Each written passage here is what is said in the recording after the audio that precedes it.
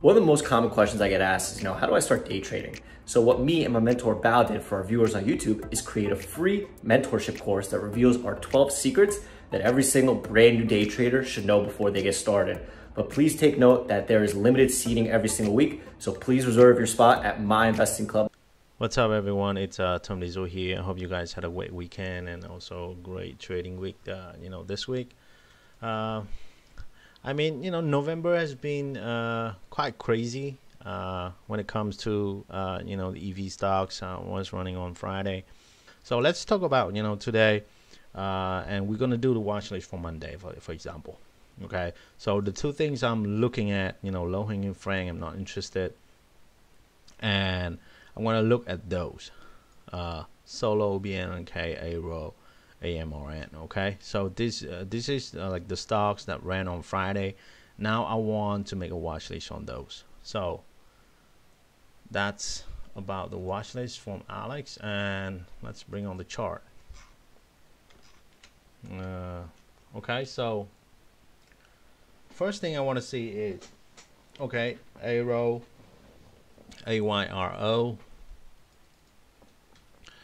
Right, it moved, it went up on Friday, crazy. You see it float, rotated here, tang at open, pops back, putting on a channel, and then slam down. This is the typical stuff candle, right? I mean, it should tang more, but didn't. See, this is the traps we've been talking about in November. It's really crazy. It went up to this, like all the long chains are gone and stuff, and then like really like a logical way, or like how to short it is, you short back the bounce, right? I mean, you see that's a clear death candle. A lot of people got trapped here. Next thing, I was in it as well. I was shorting here, but I was lucky enough that I saw it was like running, so I cover everything here, and I didn't touch it, but I think I got on this candle I stop out somewhere around here. But yeah, so I'm not talking about this. Talking about watch list, AYRO. So by looking at this, you can clearly tell that the stock is not broken yet, right?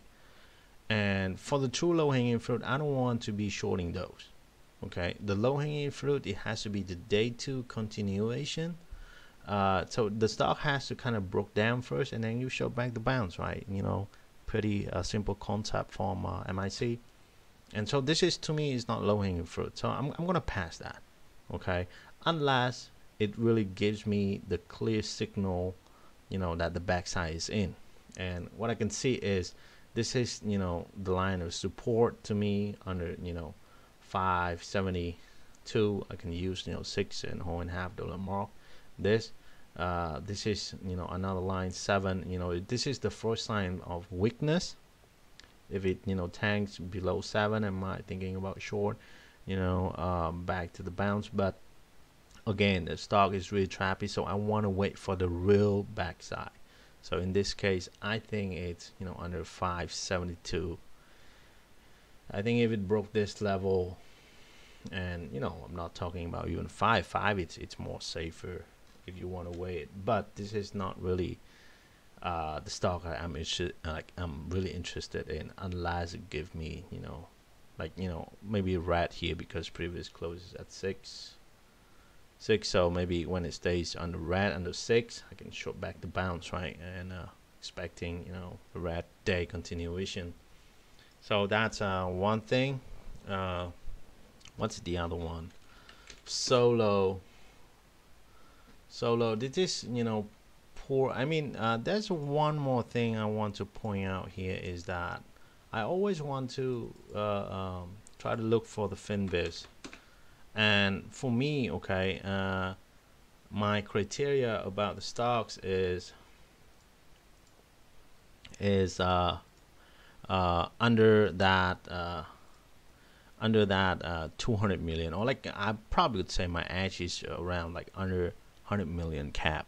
So anything above this, I really don't like it much. So if I ended up kind of trading those, I'm gonna have like really 10 or maybe 20% of my size, just basically poor scalping, that's all. So when I'm looking at this solo 750, I'm gonna just avoid it because it's not really my edge. And arrow too as well. Arrow, I mean on Hey guys, my name is Tosh Bradley. I'm one of the head mentors and moderators at My Investing Club. If you have any questions about getting started in trading, getting started in MIC in general, text me at 213-458-5997. This is not a robot. It is me directly on the other end of my business line, and we'll get you in the club. We also have special promotions going on that I can get to you depending on your trading needs. Hit me up. Back to the video. On Friday it was like 150 21. I think that's pretty okay. I mean I could trade this one, but unless it really gives me the clear kind of signal. But you can see here it was like making new high, and then as I said, under 6, that's usually I mean the market cap is 150 million. I mean that's okay, right? It's not I don't want to be too close to that 110 120, and that's fine. But if it was like 300 and 400, I would probably gonna avoid it. Man, there's just so many ads on this side. Next one is let me see, BLNK. Yeah, this is like I was losing on that one on Friday as well, and you can see why. I mean, it's just kept going. You see the market cap, it's just like stupid. I mean, I didn't even check this kind of float and market cap, and I kind of went in at open. What's really small size, but on the range of this stock, like I think I got in after this one. Yeah, at the open. I mean, this one I was shorting a VWAP. I mean, that's pretty straightforward kind of setup, right? I mean, it popped to VWAP. I mean, that's stock tank weak, broke this support. I mean, the thesis is correct. There's nothing wrong with this trade, but I kind of short this pop, but and I'm tanking. I should have covered some, but I was in so small that I didn't want to kind of cover it. I try to put my fantasy out for the limit order to cover this support, but it didn't get there. We missed like 20 30 cents, but next thing I know, I squeeze back all the way, and the moment I kind of reclaim VWAP, I kind of stop out here. But it was really stupid in a way that it's not about the trade. The trade itself is good. I mean, for me, right, I wait for the stock to tank. I didn't trade in the pre-market. I mean, that was solid. I mean, I was waiting for the crack.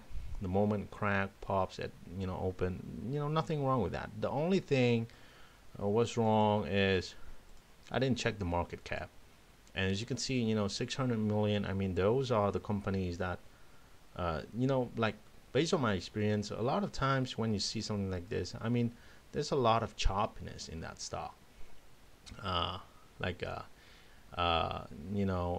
Those are like the big companies to me, and they kind of behave not like the usual small caps kind of turd.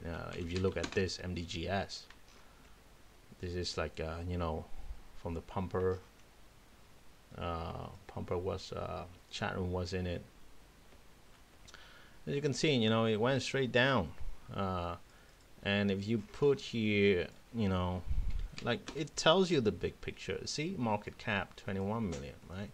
I mean, you don't have to be exact, like 80 90 100 million 120 million. I mean, it's just like all the information is just there for you to paint the picture. Okay, usually the small crappy companies usually hanging up with small market cap, right, and small float as well. And if you look at the chart, every time it pops, it got sold into, pop sold, all those wicks.